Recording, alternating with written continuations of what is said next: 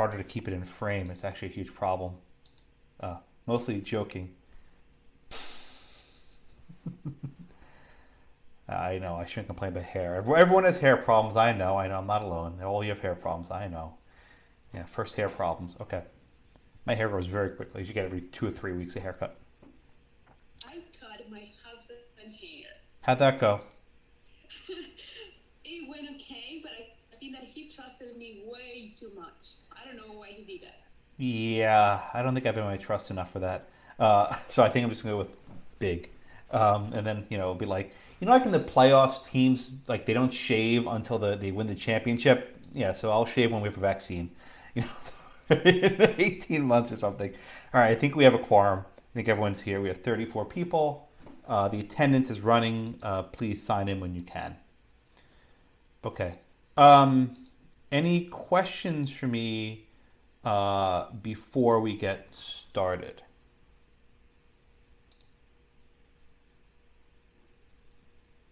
Questions? Nothing? No? All right. Well, we have class today, and believe it or not, this is our last substantive class. Um, I know I had reserved Thursday for a makeup, which we actually don't need anymore because I didn't have to cancel class for Passover. So there's no class on Thursday, or actually it was a Tuesday before Passover. Passover is actually still going on. On Tuesday, a week from today, I want to do a final exam review. And what I'll do is I'll go over last year's final exam, and I'll walk you through it, and I'll walk you through what I'm expecting from you. Bring whatever questions you have, and I'll try and answer them to it.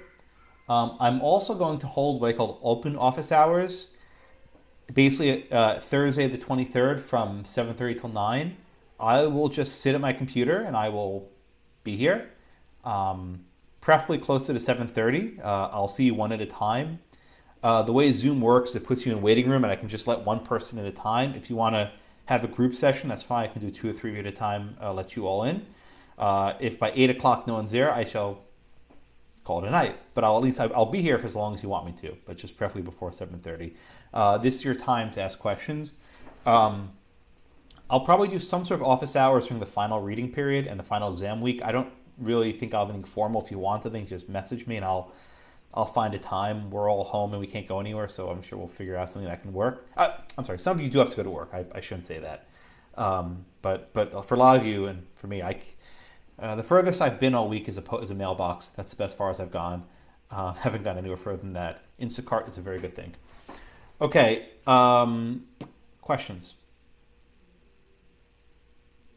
No? All right. Let's try this poll question. See, it'll get you guys thinking for a bit. So I'll be on your phones in a few seconds. If I can do this correctly. Resume. Okay, here we go. All right, so this is a question to get you thinking. And here's your question. A owns Blackacre, a lakefront property. The government designates Blackacre a protected wildlife habitat and prohibits construction on the land. A sues the government for a taking. Which Supreme Court precedent provides the appropriate test to resolve this question? Loretto, A. Hadachek, B. Penn Central, C. D is your favorite, all the above, and E is your second favorite, none of the above. And take some time to think about that one. It's a little tricky.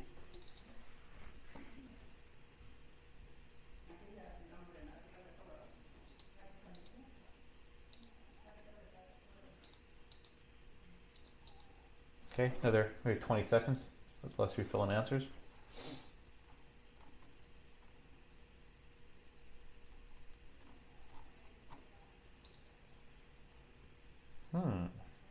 Very few responses. Huh. It's probably because it's not showing up on our phone. So. Oh, I'm sorry. Is it not working for some of you? I'm sorry, Tom, or whoever just said that. Mine never works. I'm sorry. I suspect that Reef is having issues with all these people using their software, but hasn't had this issue at night.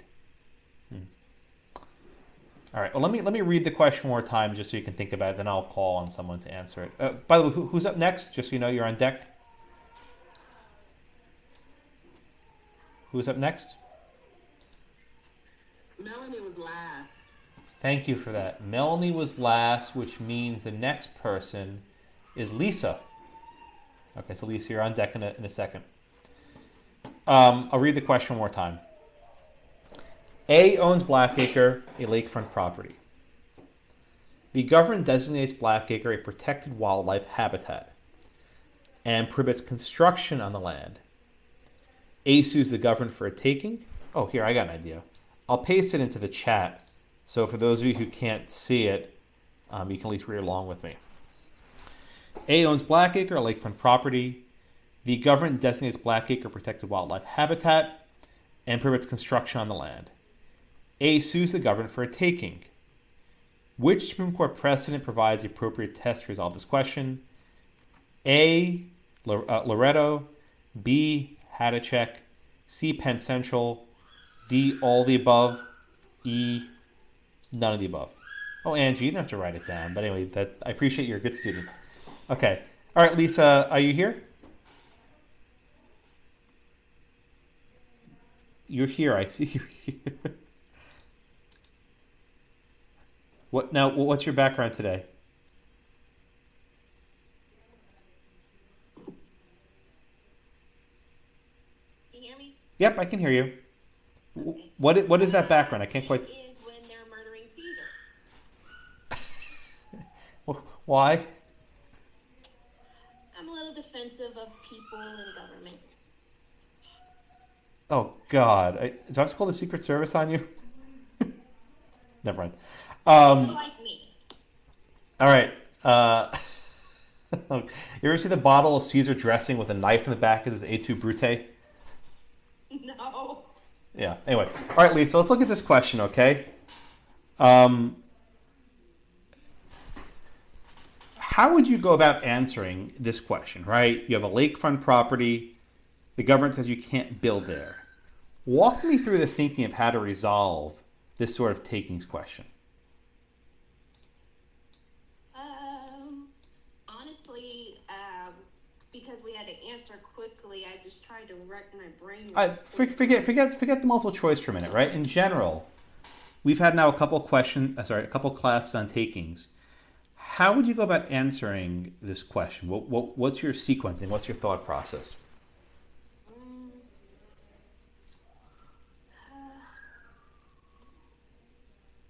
I guess first would be to decide, to make sure it was an actual taking.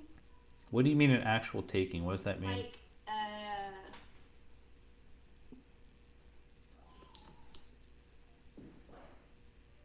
going brain dead today.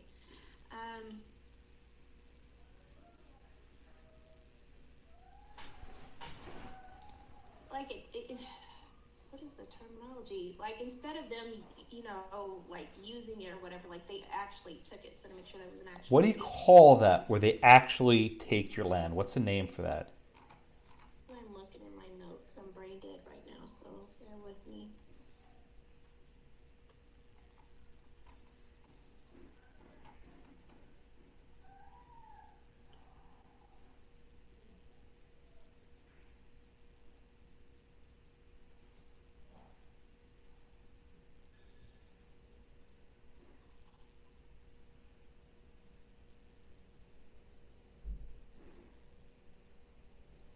What are some of the cases we've studied, Lisa, that might be relevant to this question?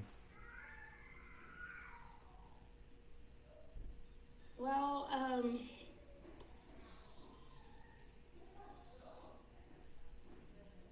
see, the Horn versus the Department of Agriculture came to mind at first, but I don't think that. What's that case about? I think it was like a per se taking. What's a per se taking?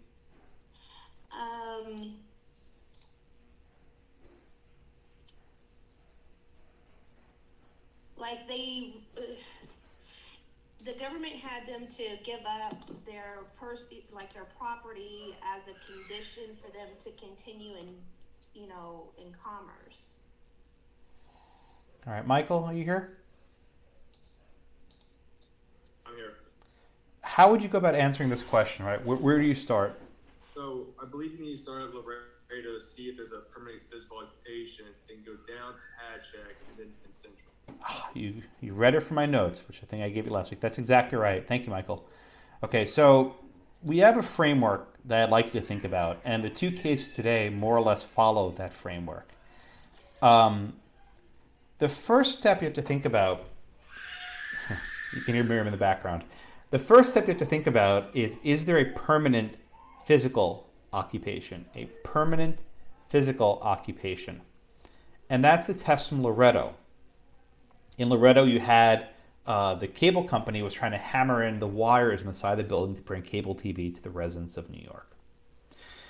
If you have the permanent physical occupation, you're done, right? You have a categorical regulatory taking, or it's called a per se taking. I think that's what Lisa was getting at before, a per se taking. And there's no balancing, right? It doesn't matter how big the incursion is. Compensation is required. Okay? But what happens if there is no permanent physical occupation? Then you have to consider some other questions. The first case we talked about this on this topic is Hatcheck. This was involved the baking of the clay bricks. And in that case, the government could shut down the brick baking because baking bricks was a nuisance. And we learned that when there is a nuisance, there's no taking.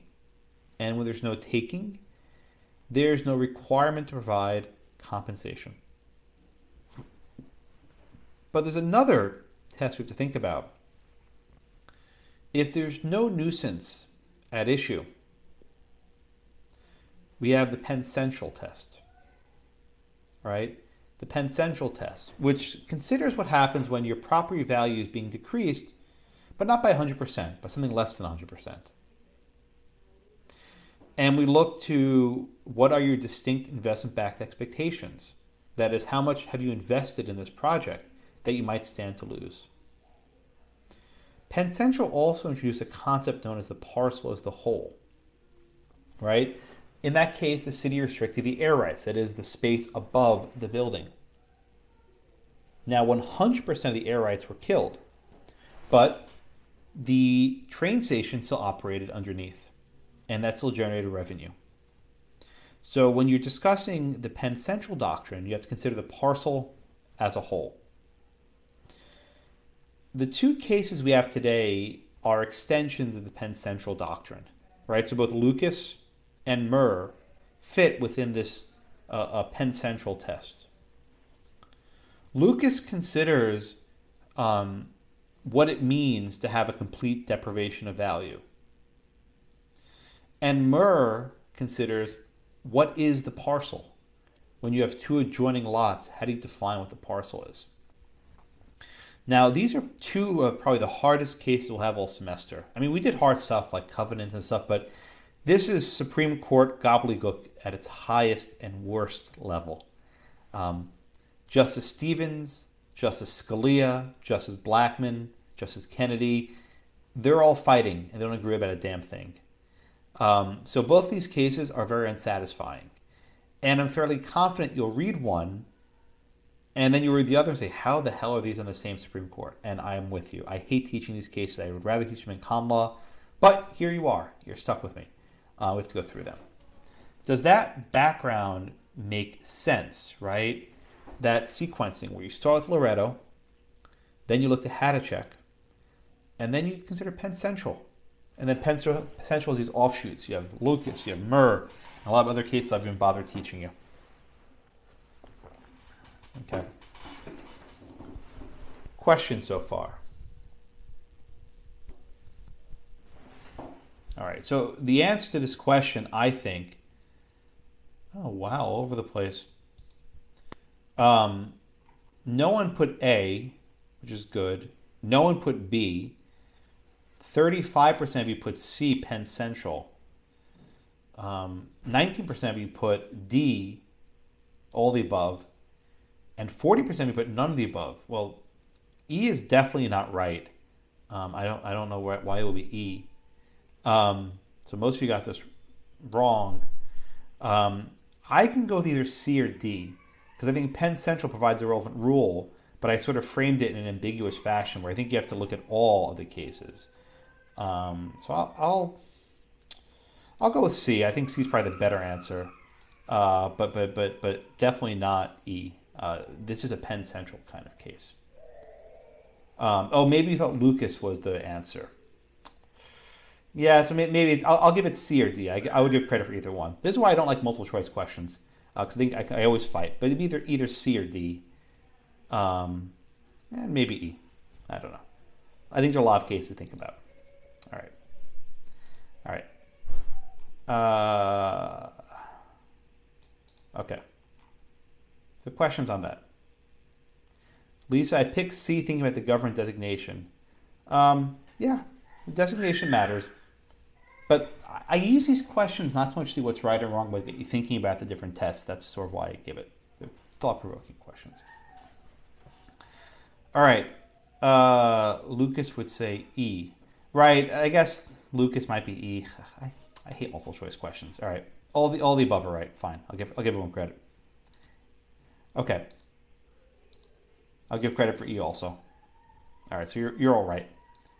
You're all winners. Exactly. All right. Questions so far?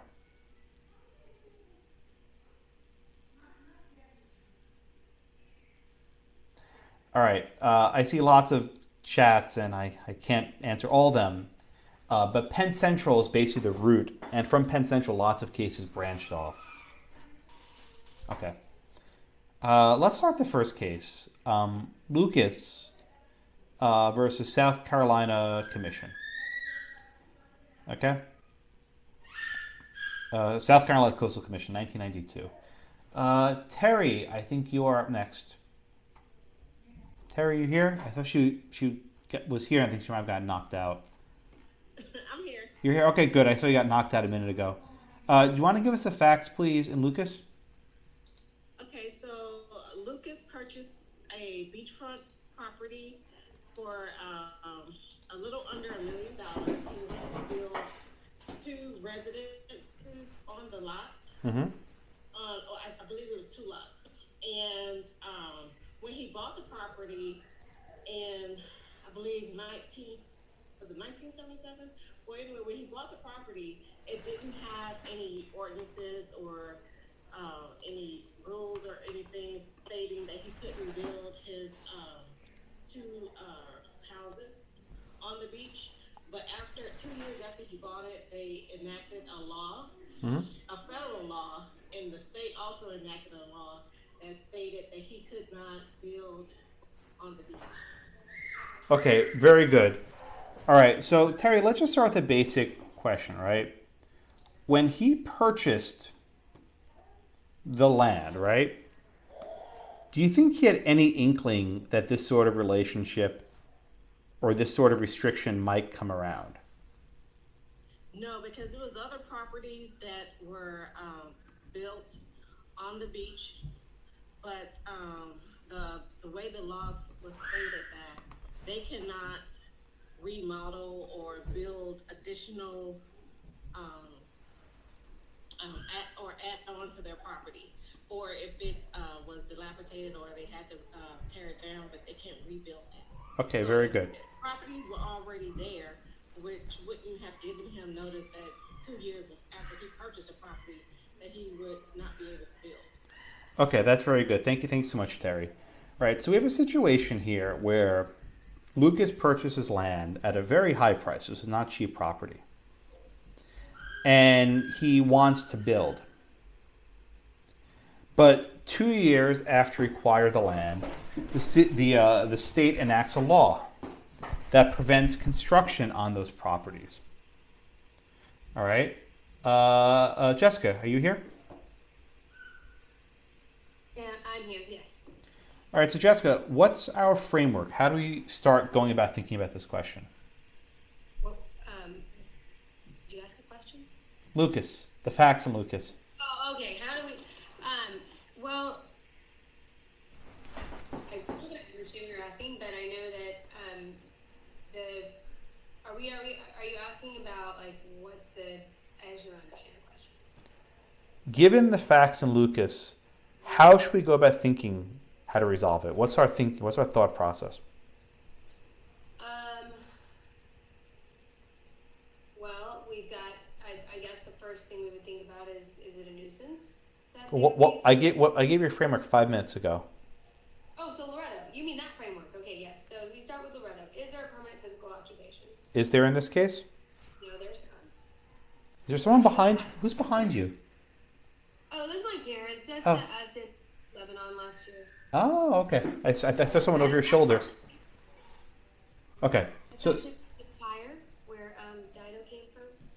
oh, oh, Anyway, so very dodgy down there. Found out once we got there. okay. So you start with Loretto. So you start out with Loretto.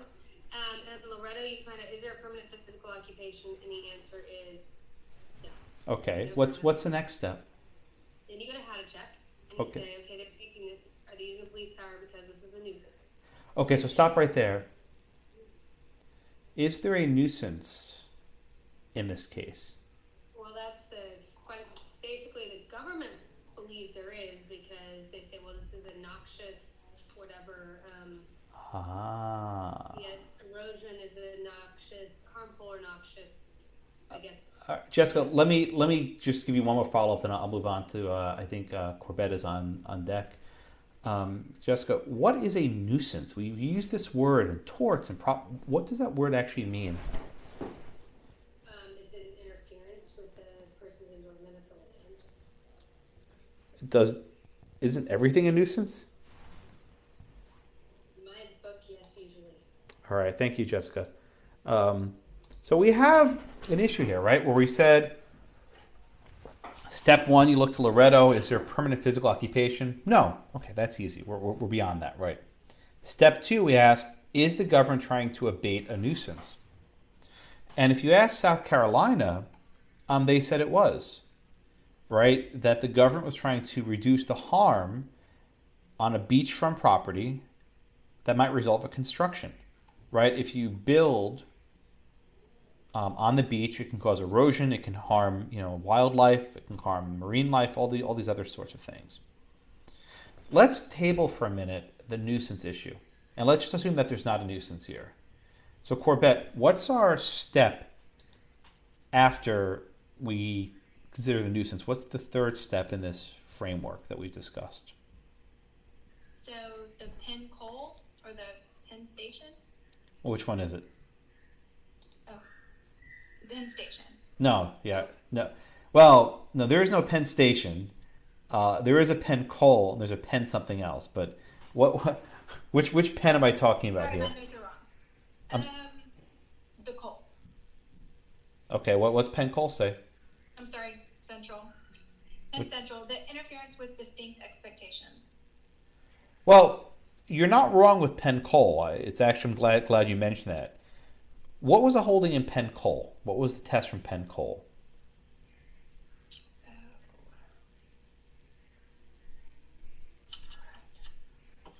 That's what I have on my notes. The interference with distinct. I'm not asking about Penn Central. I'm asking about Penn Coal. What was the holding from Penn Coal?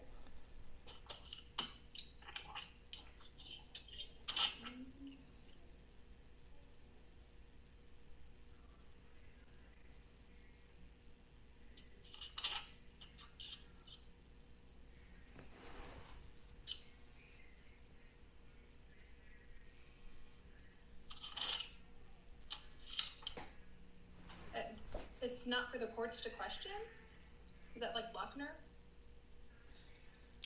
What's the holding of Penn Coal? What was the test Justice Holmes gave us?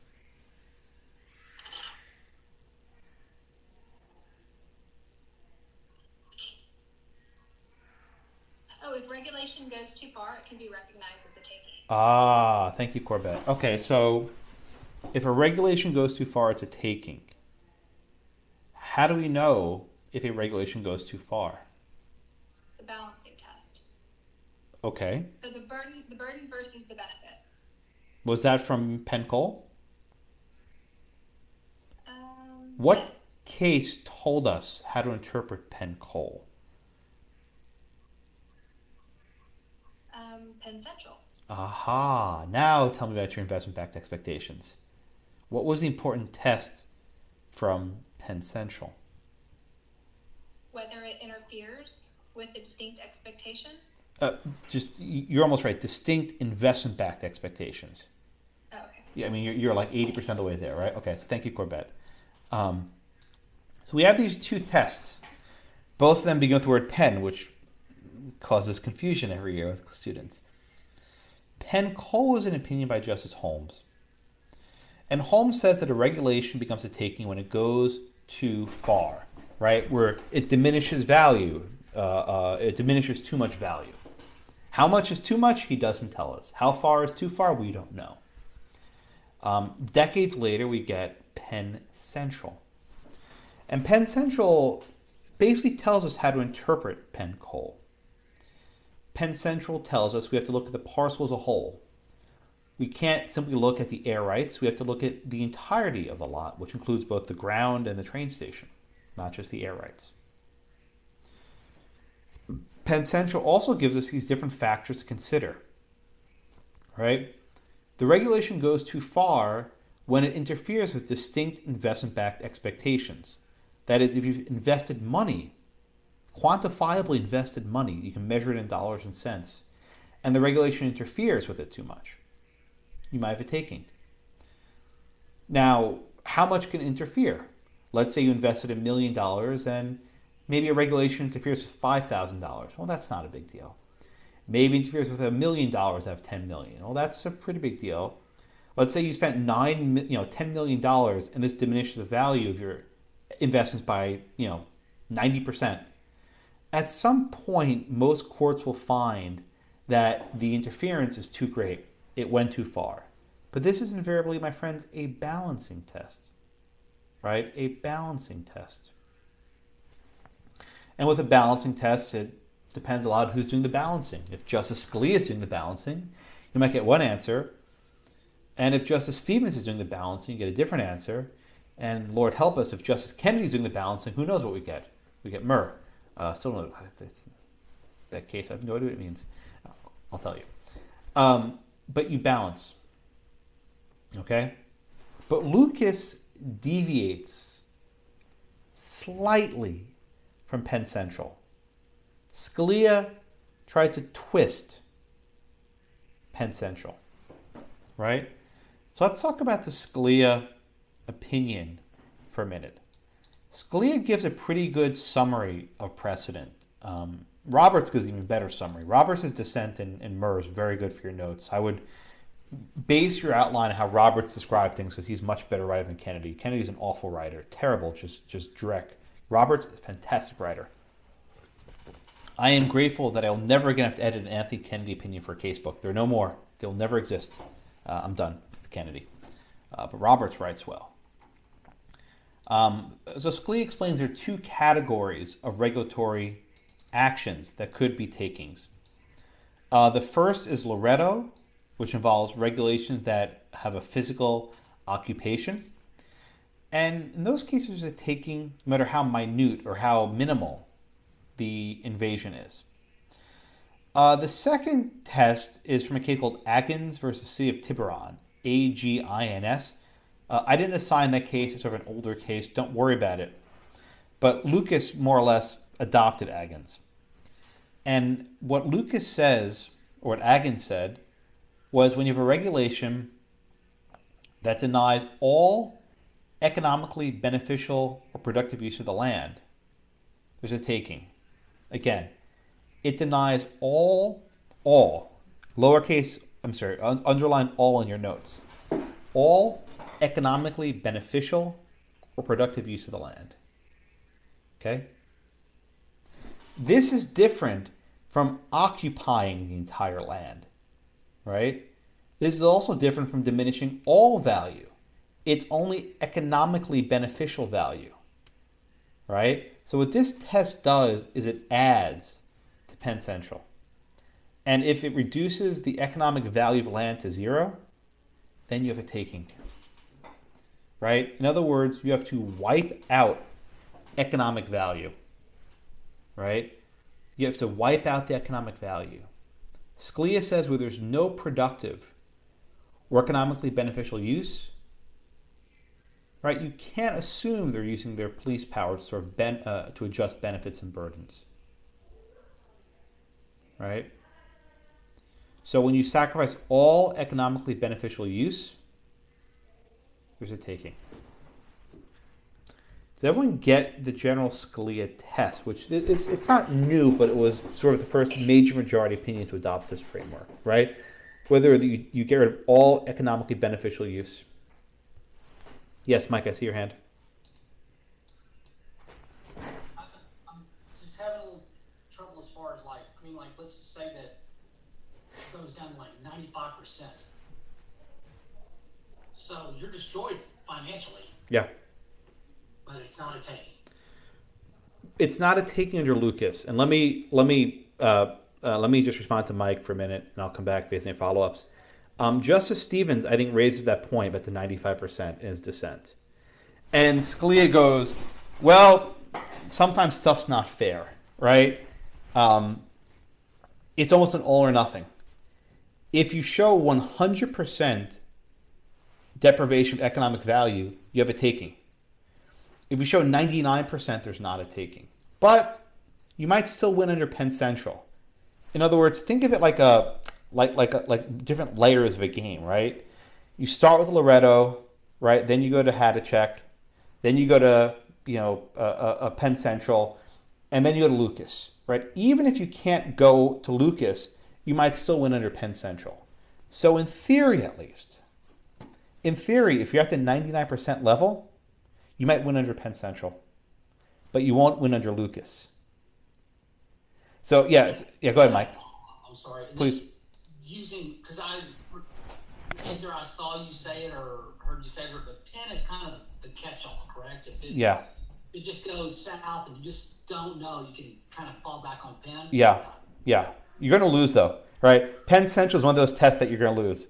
So if for whatever reason you can't meet the test in Loretto, and you can't meet the test in Lucas, you fall back to Penn Central, right? But to be frank, Penn Central is like the base. It's the bottom, right? You always have Penn Central to fall back on, but that involves the distinct investment-backed expectations and the parcel as a whole, which you're going to lose. So, you can either lose or lose. Depends how you want to lose. Remember from Ghostbusters, right? Choose a form of your destroyer, right? Basically, Penn Central is your Gozer, right, or your Stay Puft Marshmallow, and that's going to destroy you. That's all you have. How do you want to lose? Right? You're going to have this if you ever go to court. A judge will ask you at some point. They'll say, "Counselor, how do you want to lose?" Right? Because sometimes there might be 2 or 3 different ways to rule against you, and you have to pick the least bad way, the least bad way of losing, and they usually use the least bad way of losing. Right? Maybe you lose on a jurisdictional argument rather than the merits. So there's usually a bad way. I see Terry has her hand up. I think Jessica had her hand up as well. Jessica, you want to go first, then Terry in a minute? You still have a question, Jessica? I think you basically answered my question, but we're going to go to Penn Central. But the economic, I guess the thing was, I was thinking in my head, I thought, well, I would go to Lucas before I went to Penn Central and say, was there total economic You loss? can, right. So really, it's almost like a loop, right? So you go, it's not a straight line because in some cases it might be Hadachek because there's a nuisance, and in other cases you may stop at Lucas. Maybe you stop at Hadachek, right? You're gonna have to go back and forth. It's not a straight line. I'll give you another table reference. Hotel California, you check in, you're not checking out. You're always going to go back to Penn Central, and you're stuck. Yes, Terry, I see your hand is up. Okay, so the book says that when it's a permanent taking, to use Lucas, and when it's a temporary or less, to use Penn Central. Oh, okay, but what do you mean by permanent? The word permanent is actually very hard to interpret. Not a time frame, not like a term of years or months, but like for as long as you have the property, they are going to either totally restricted use. Well, again, if it's a total restriction for life, right? If it's a total restriction for life, It's permanent. well, don't say permanent. I know that word's in there, but just I would, and let me explain why. Terry's asking a good question, right? So let's say that the government says we want to put a moratorium on building. You can't build for 5 years, right? The economic value of your land is basically zero. But in theory, on the 6th year, it returns 100%, right? So what happens on year 6? They just renewed another 5 years. They renewed another 5 years. They keep going on and on, right? There's another case referenced in your reading called Tahoe Sierra. Tahoe Sierra.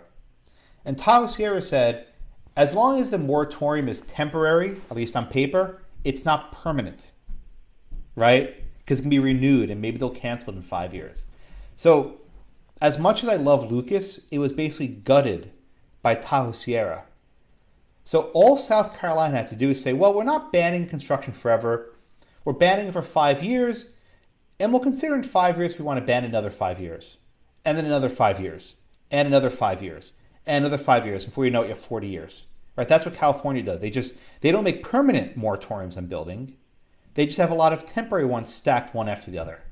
So, Terry, I think you're reading correctly, but from my own perspective, I would avoid using the word permanent because it suggests a time frame that's not that might confuse you. Yes, Catherine, I see your hands up.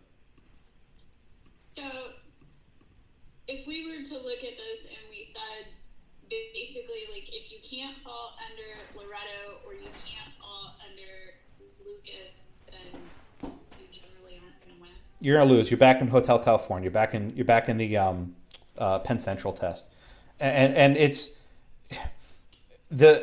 if you're a takings lawyer, right? If your practice, if you're a takings lawyer, your entire existence is getting out of Penn Central. You're trying to find something, for God's sakes, anything to get out of Penn Central. Because once you're in Penn Central, you're probably going to lose. Now, to use Mike's example, if there's a 99% diminution in the value of your property, you actually might win under the Penn Central test. You actually might have a viable claim. But usually it's not 99%, it's something a lot less, right? You still retain some value. Just think about this case for a minute, right? The government says you can't build on your property on a beachfront resort. Well, maybe you can go camping. Maybe you can have a sleeping bag with a tent, right? Maybe you can, pull up an RV, right? Now, the guy didn't drop $1 million to have a campground, right? That's not why he bought this land. Let's just be honest here. But there's still some economically viable use. Not what you expected. And one of the big criticisms of Scalia is he discounts, or his test is sort of too broad. There's always some economic use to land. Maybe you can observe nature. Maybe you can go swimming, right? Maybe you can go tanning on the beach, right? Jersey style, right? There are different things you can do. But Scalia puts his test that when you have a complete diminution of economic value, right, you are down to the Lucas test. There is no social contact.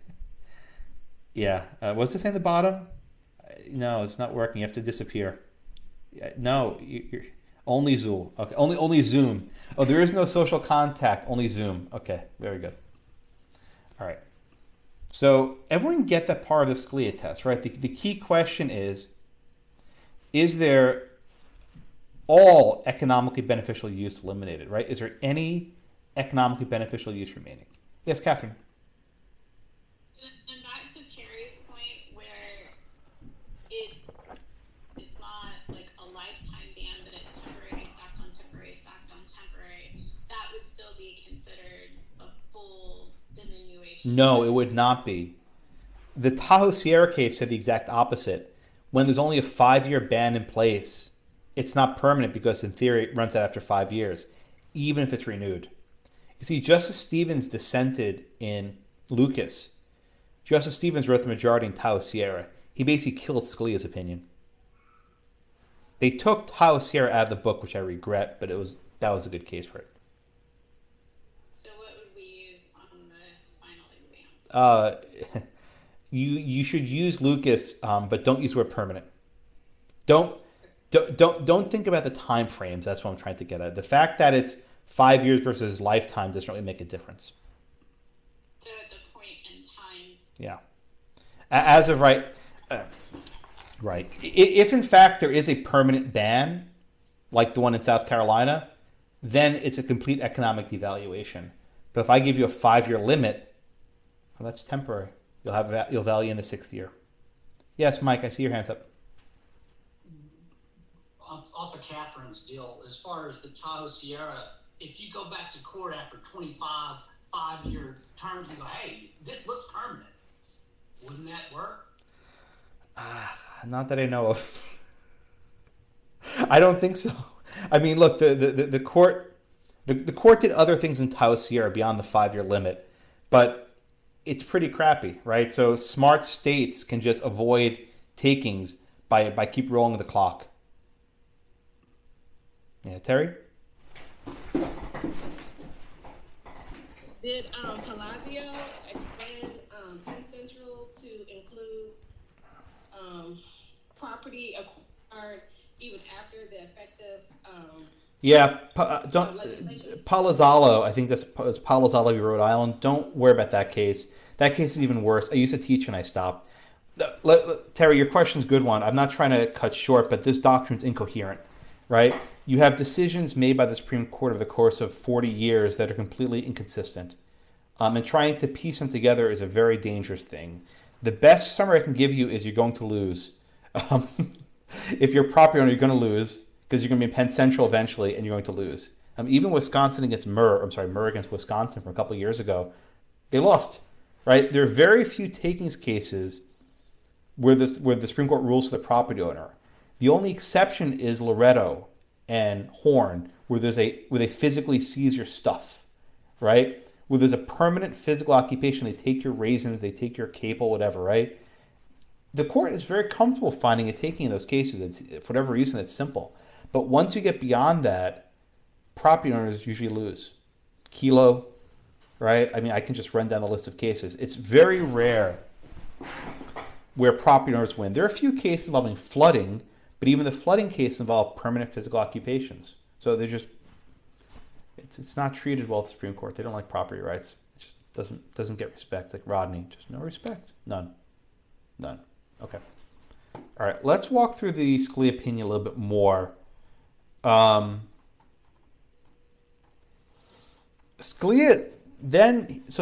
tweaks Penn Central, and he also tweaks Hadachek a little bit.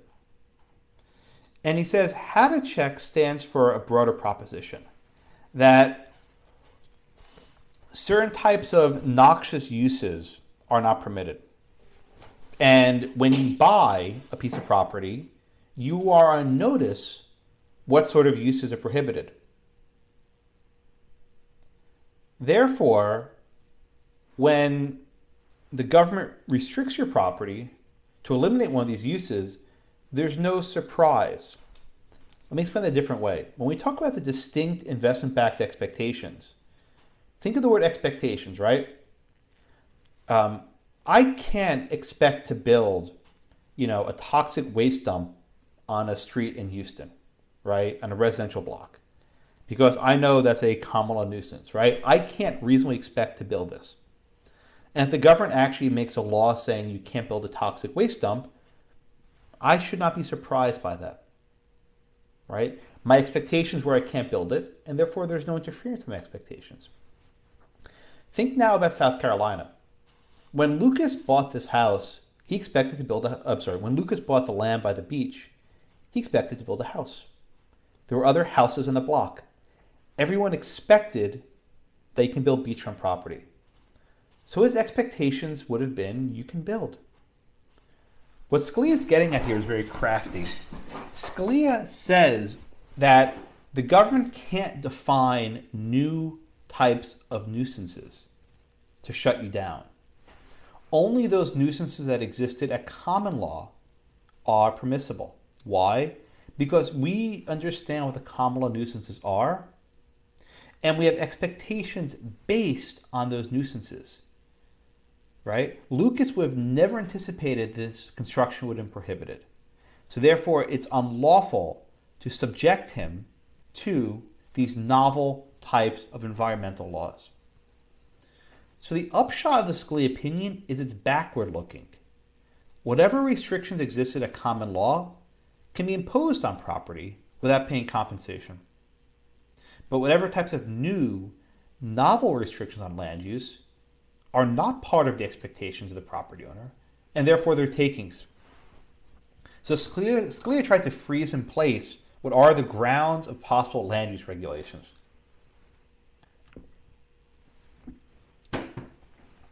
Right? Does that make sense? Everyone get that? So, who's next? I think, is Celeste here? I know she has some difficulty with her computer. Okay. Leslie, I think you're here. Yes, I'm here. Okay, so Leslie, what does Scalia then say about the no building near the beach? Is that like a common law nuisance that would have formed the background expectations of Lucas? I see.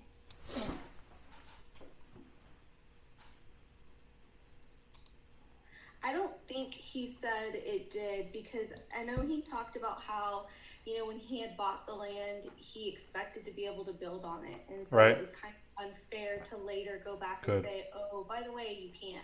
That's right. But I think you answered my question like 80%. Just finish it off. At common law, was there any prohibition on building near beaches? Oh, no. Okay, very good. Thank you. And I think Jessica framed the question well in the chat. Scalia is trying to apply Penn Central with a little twist, right? Scalia did not have the votes to reverse Penn Central. I'm sure he would have if he could, but he didn't have it. So he sort of tweaked it.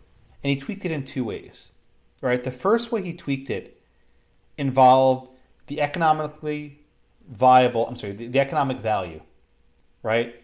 Penn Central says, when does it go too far? When it interferes with your distinct investment-backed expectations, right?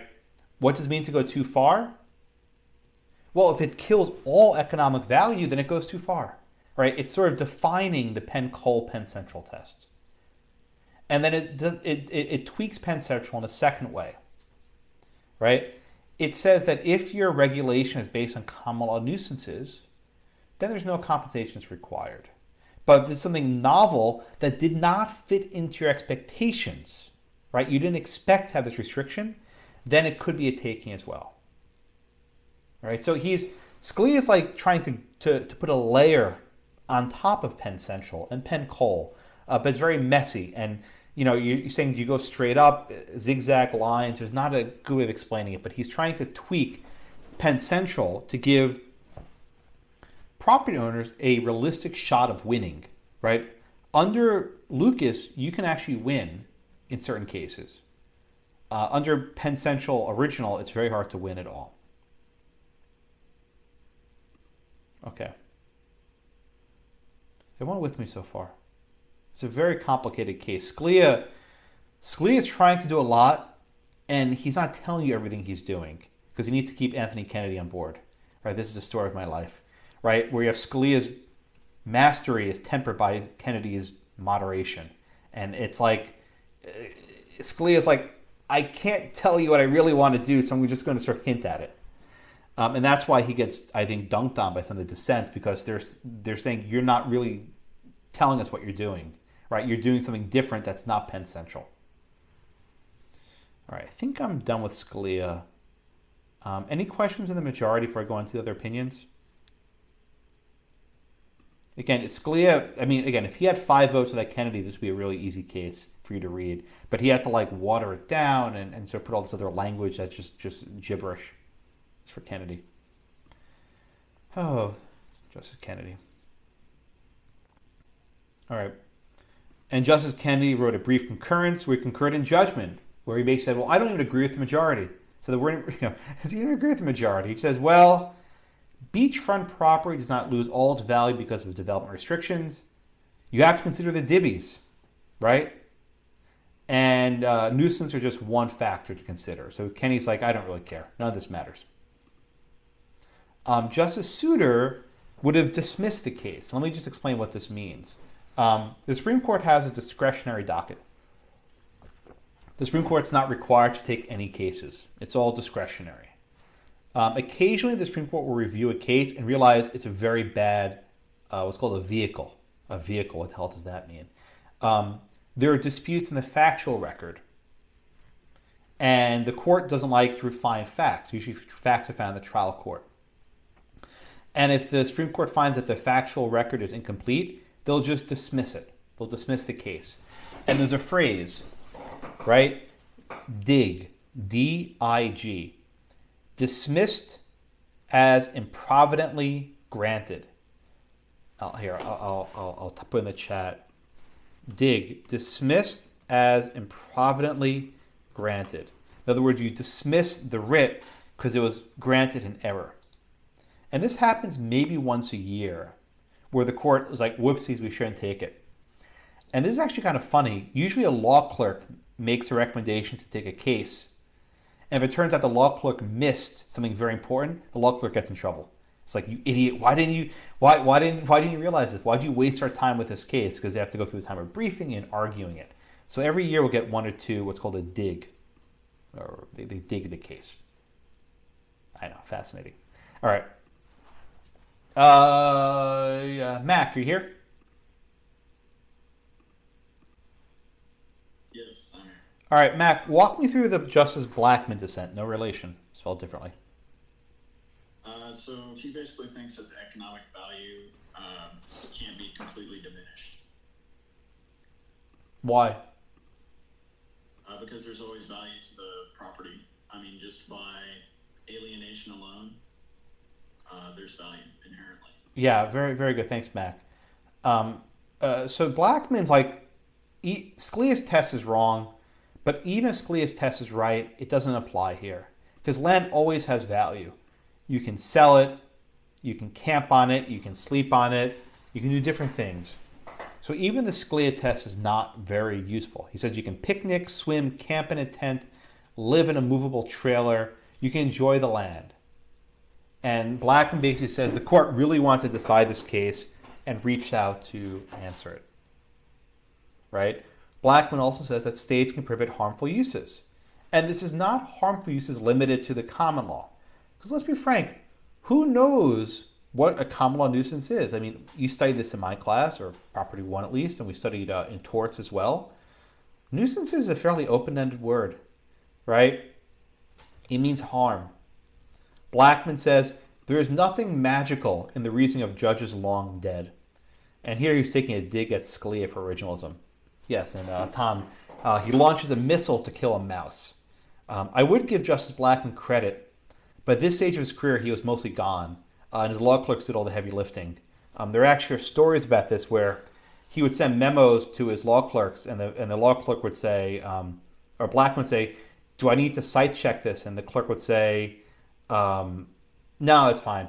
And like basically Blackmun would just do no work. The clerks did all the heavy lifting at the end. He would retire about a year later.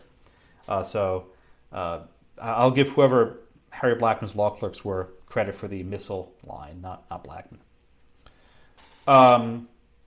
So he would basically dissent everywhere. If you recall, Blackmun also dissented in Loretto, the cable case, because he said we shouldn't have any of these things. He would just let the political process handle this. Okay. All right. Who's next? Is Demetrius here today? Demetrius, you here? No, I don't see you. Holly, I think I saw your name earlier.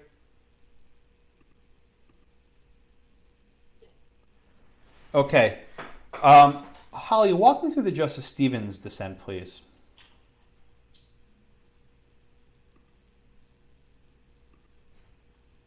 I mean, wasn't the gist of it that the rule is too rigid and narrow?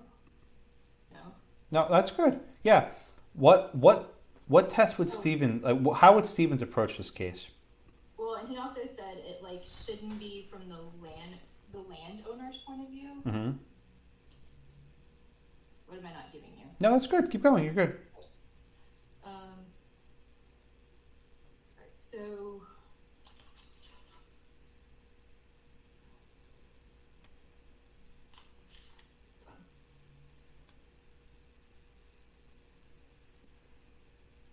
What? Because that was kind of the first part, was where he's talking about the landowner's point of view is wrong. Well, hold on, Holly. Let me ask this question. Scalia's test focuses only on economic value. Why are we limiting ourselves to economic value?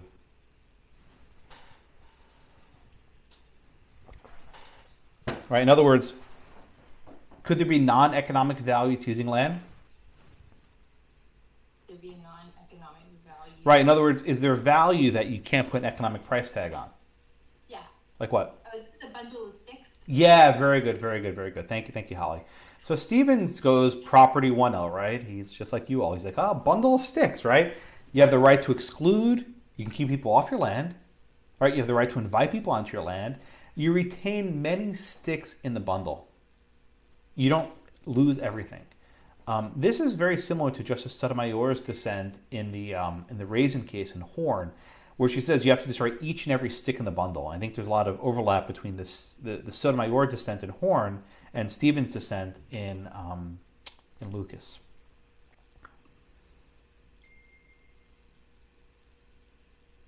Okay. I'm sorry. Stevens also complains that this freezes a common law in place. All right. Now, if you notice at the end, Stevens says, "I respectfully dissent."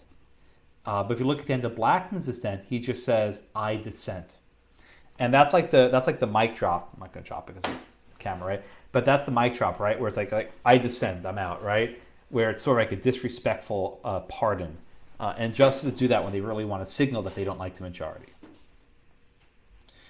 Terry asks us a question. Why don't you just read it to us, Terry? It's long. I don't want to read it myself. Better if you ask it.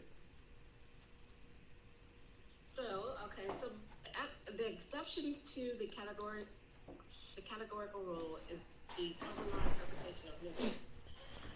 But the takings clause is a federal law. So how is it that the exception is determined by common law, which is state law? I don't understand. Oh, what a perfect question to lead us to the next case. I know that wasn't deliberate, but it was such a good question. Thank you, Terry. So Terry asked a question, right? How can the federal Constitution be restricted by state common law? Right? In other words, why would the U.S. Constitution, the Fifth Amendment, be constrained by what a given state says? And if state A has one common law and state B has another common law, how could it be that the federal Constitution means different things in different states? Terry, is that kind of your question? Yes. Welcome to Wisconsin v. Murr. That's actually such a perfect lead-in. Wisconsin v. I keep saying Wisconsin v. Murr. I keep flipping. I'm sorry. Murr v. Wisconsin 2017 case addresses just that issue, right? What is the connection between state law and the takings clause, right? What's the connection? All right, the facts in this case are a little bit messy. Is Nicole here? Yeah, I'm here. All right, Nicole, help us out, and I'll help you if you need. But what were the facts here in Murr? It's a little bit messy. I agree, but we'll try and make sense of it.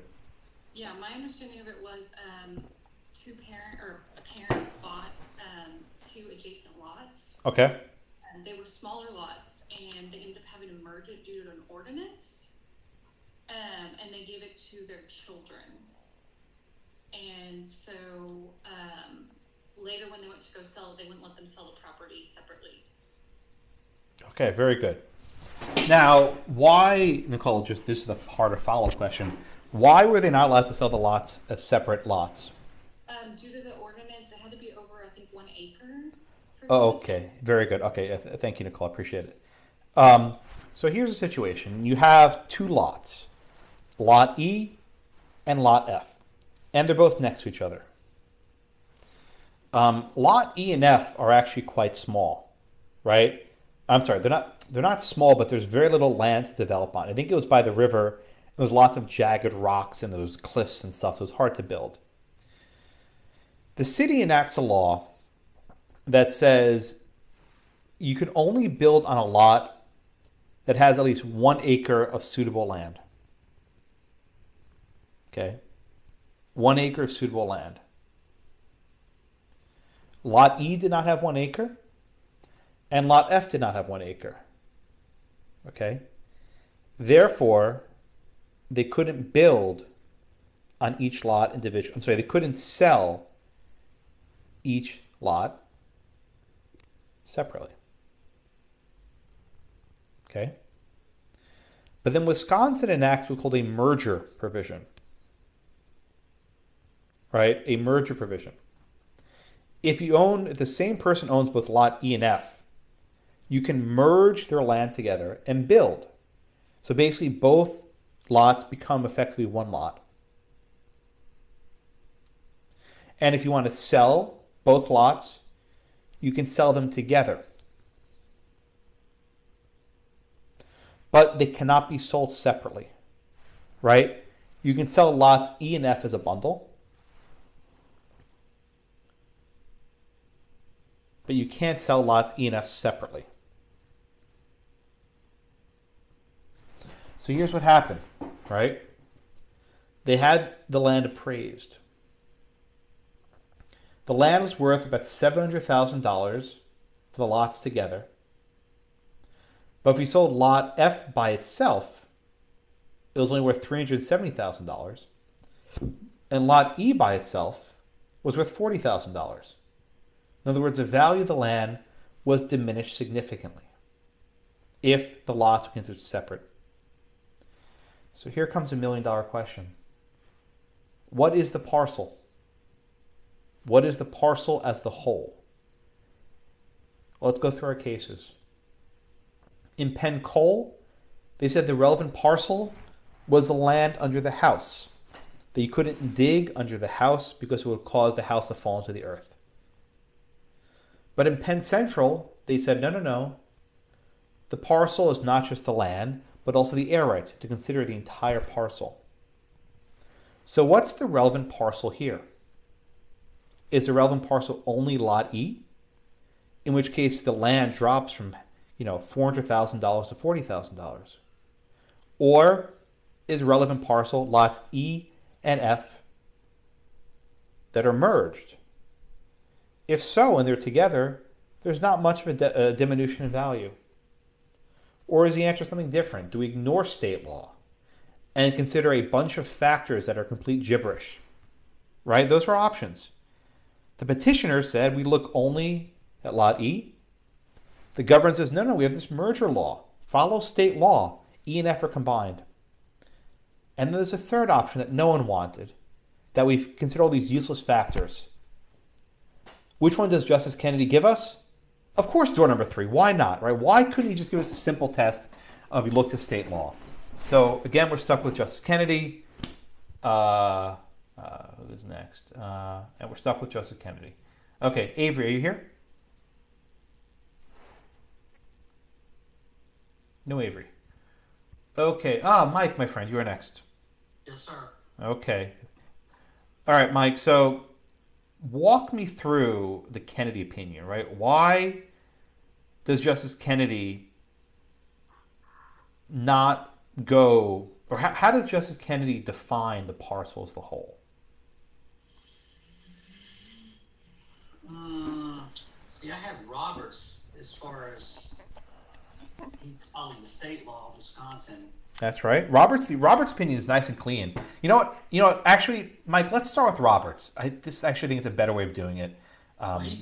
Yeah. So let's start with Roberts, because really the Roberts opinion, my friends, is agree or disagree, it's clear. You know what the hell he's saying. That's what I got out of it. The Kennedy opinion, like whenever I teach, it's like, oh God, Tony, what were you thinking? All right, it's like he took an area of law that sucked and made it suck even more. That's how I look at this case. All right, so Mike, give me the Roberts dissent, which was with Roberts and Thomas and Alito. Scalia had already died at this point, so he wasn't part of the case. So they actually adopted the Wisconsin state law. Okay.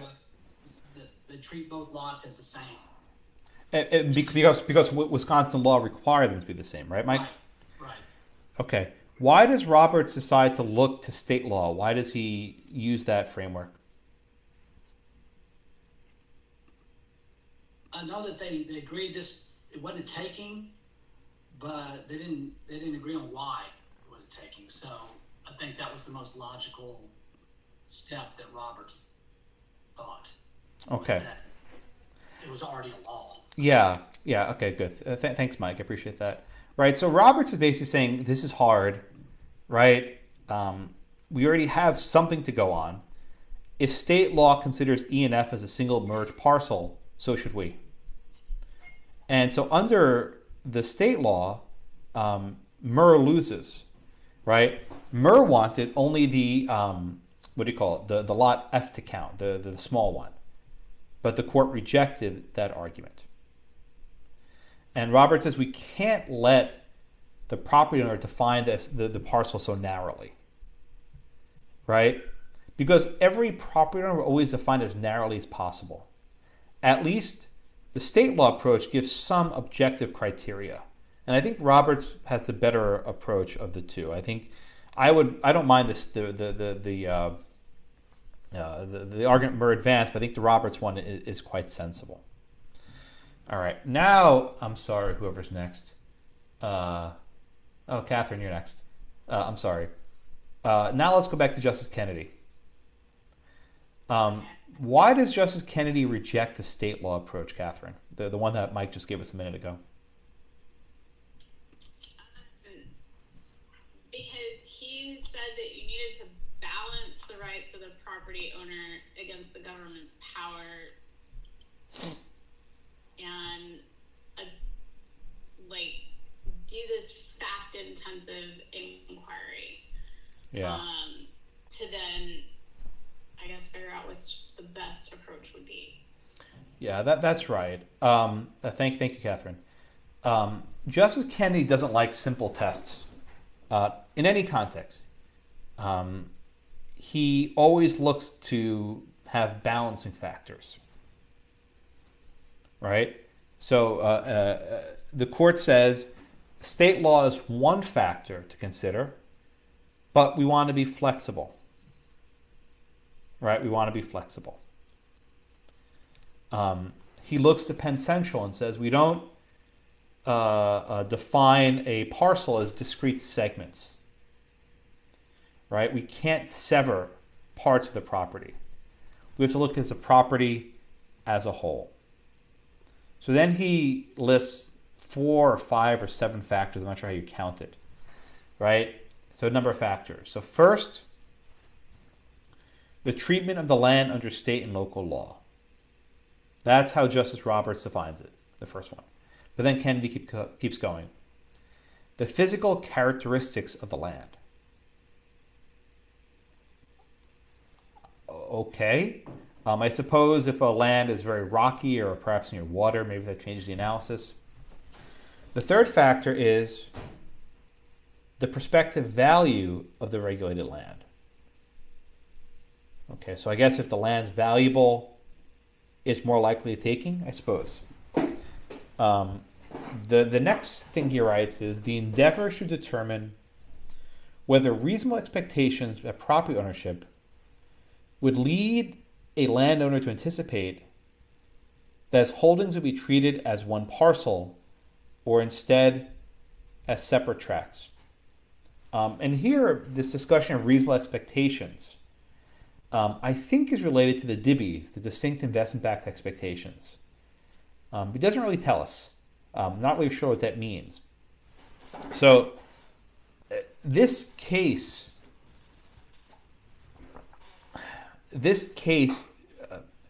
graphs a level of complexity onto Penn Central that didn't already exist.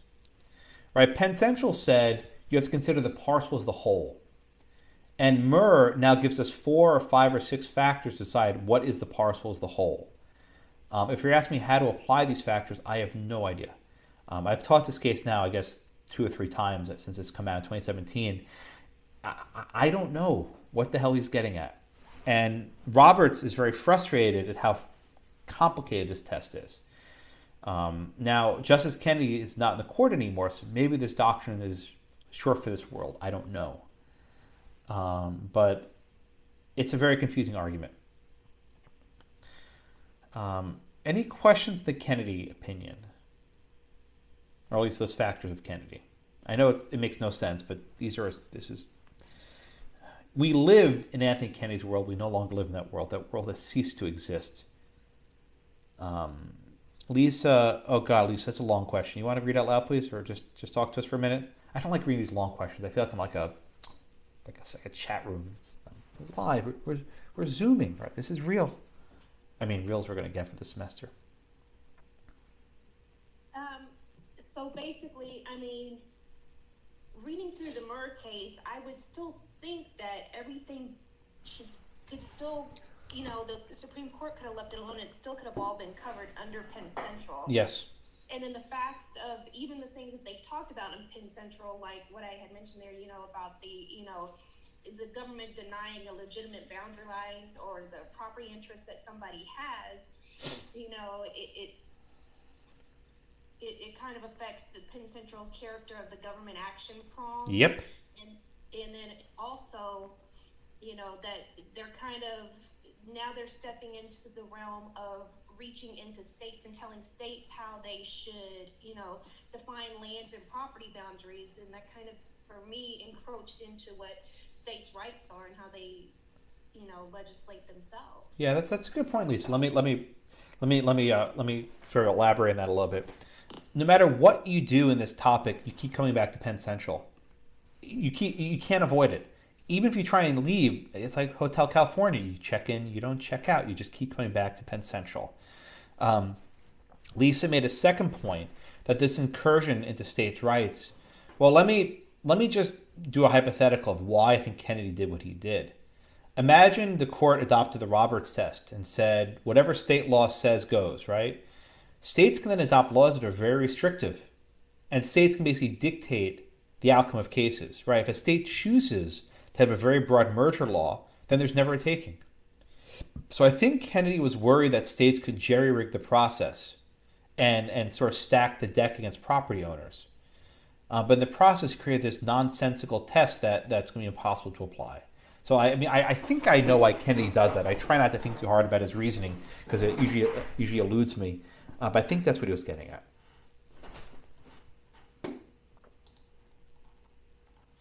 All right. Now let's talk about math for a minute. There's all this discussion of the denominator in this opinion. And if you have any young kids at home, you remember from, I guess, elementary, middle school, I don't even know when you do denominators, right? You have fractions. Or like, this is going to sound simple, but there's someone who doesn't know this. 1/2, right? 1/2, right? Number 2 is the denominator. That's the number you're dividing by. So when we're talking about takings, we ask, what is the denominator? Are we saying the denominator is only the air rights? Or the denominator, the air rights plus the building? With math, when you make the denominator bigger, right? When you make the denominator bigger, the number shrinks. So 1/2, 1/3, 1/4, 1/5, it's a smaller percentage. So I'll give you an easy example, right? Let's say a regulation decreases the value of the property by $10 million. And let's say the value of the property is $100 million. 10 over 100, right? It's 10, right? It's 1/10. Now let's say you look at a bigger parcel. Let's say you make the denominator 1/200. Or, I'm sorry, 10 over 200. As you add more stuff to the parcel, as the parcel becomes bigger, the denominator becomes bigger. And as the denominator becomes bigger, the diminution of value is less. So the goal of the parcel as a whole test is to increase the denominator and make it look not as bad. Well, you're not losing that much money. Look at all the value of elsewhere, right? You have the air rights, you have the surface rights, etc. So under the petitioner's approach, you only consider the value of the lot that you can't build on. And there's probably like a 90% diminution in value. But if you consider both lots, there's maybe a 10% diminution in value, right? Because the denominator gets bigger. So when you have these denominator issues, it really impacts how much the value is diminished. And that's why the parcel as a whole test is so important. How you define the parcel often dictates the outcome of the case. There's always other land to build, right? Remember in Penn Central, you have the transfer credits, which are worthless, right? But you can go build somewhere else. There's always some value. Make the denominator as big as possible. The property owners want to make the numerator bigger and the denominator smaller. And the government wants to make the numerator smaller and the denominator bigger. And this is always the sort of conflict they have. Okay, there's your math lesson. 5th grade Malin tells us. I don't remember when we learned fractions. I can't recall. A long time ago. Okay, questions on the majority. Questions on the dissent.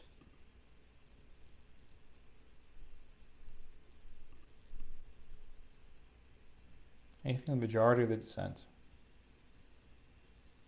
Someone raising their hand? No. All right, let me wrap up a little bit, and then we'll get out of here a couple minutes early. All right, when you're thinking about takings cases, you have a lot to think about, right? We've covered a lot of material. The easiest cases involve eminent domain, kilo, when they're physically taking your property and they want to pay you for it, right? In those cases, there's no question whether there's a taking. The only question is whether there's a public use, right? Is taking a home to increase economic development a public use? Under kilo, the answer is yes. But let's say the government lets you keep the title to your house. They're not demolishing it. They're just regulating it. We then consider whether there's a permanent physical occupation under Loretto. Are they taking your raisins? Are they drilling a hole in your wall? When you have these sort of per se takings, there's no need for, there's no balancing involved. Compensation must be awarded. All right. The next set of cases you have to think about, right, is what happens if they're not taking your property, right? What happens if they're not actually taking your property? They're merely reducing the value.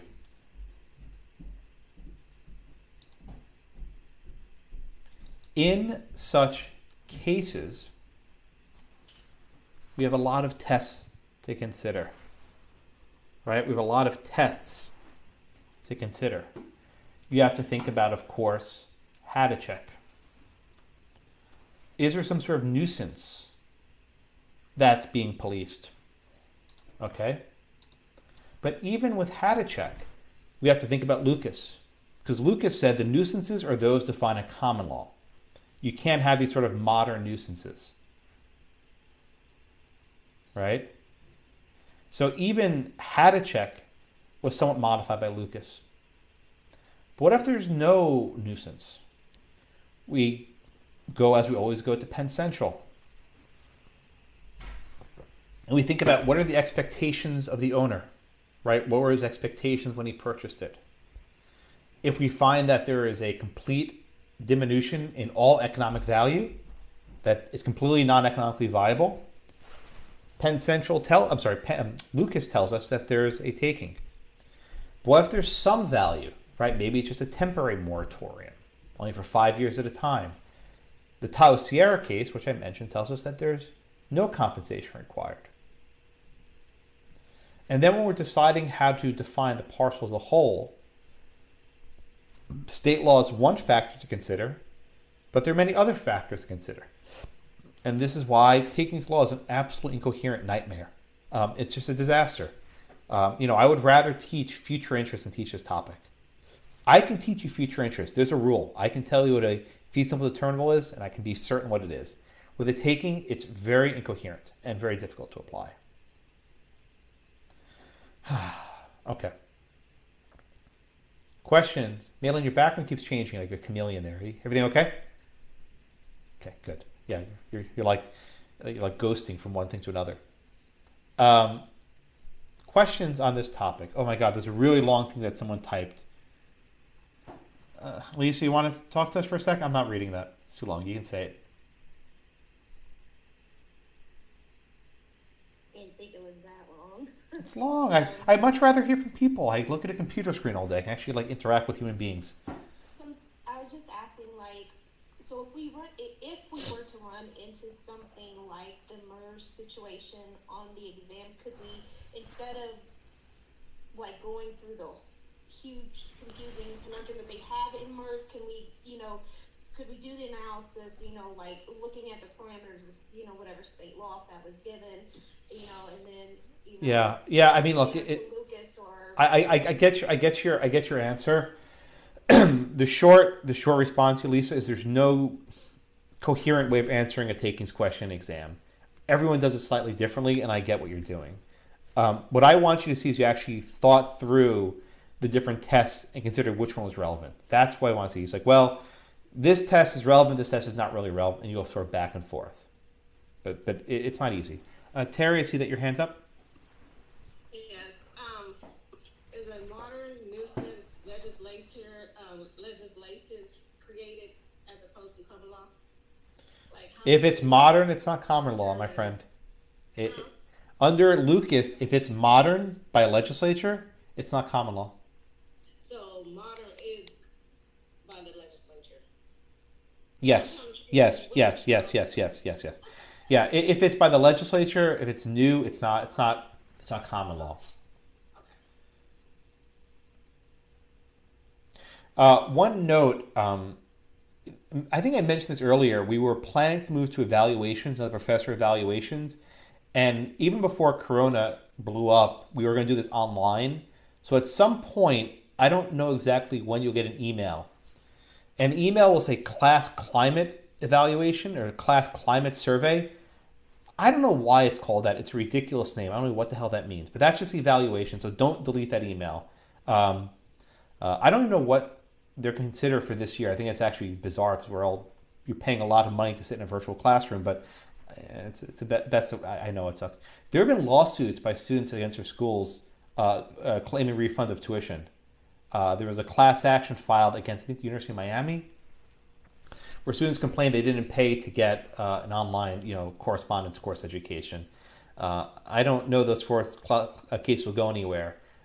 If you actually look in your tuition agreements, they usually have what are called force majeure clauses. Yes, the force majeure, the act of God. And there's actually a lot of litigation whether Corona is a force majeure. I don't know if it is. That's beyond my expertise, but people are complaining to other schools. Okay. This was a very interesting article on, let's see who wrote it. Timothy Harris. Okay. I haven't seen it, but thank you for sharing the link. If you notice, when you put a link into Zoom, you can't click on it. And the reason why is Zoom doesn't want you clicking on hijack links that can try and take over your computer. That's why you can't actually put an actual link inside the chat box. Okay. Anything else? All right. I will sign back online in a minute if you want to ask me any questions. But for now, have a good night. I'll see you all next Tuesday.